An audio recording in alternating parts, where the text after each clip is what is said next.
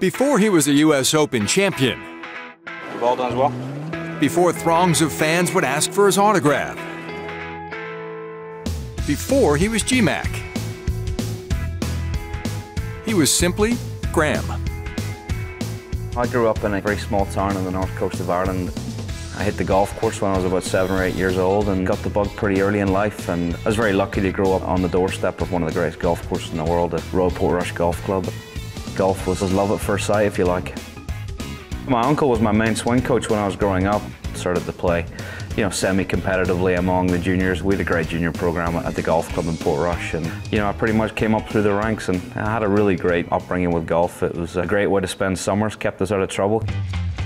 I never really dreamed huge. I wasn't dreaming of major championships when I was 15 years old. Yeah, they were probably in my wildest fantasies. They weren't really a goal, if you like. I was always looking at guys 2-3 years ahead of me in the ranks, really trying to become a great amateur player. And when I got there, I was trying to become a decent professional.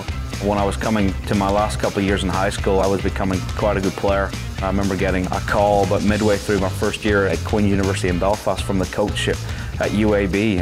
A golf scholarship was something that I had dreamed of.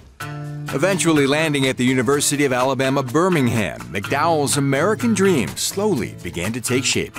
As fate would work out, UAB really worked out well for me. I really look back at my 3 years at college at UAB and feel like they were a big turning point in my career.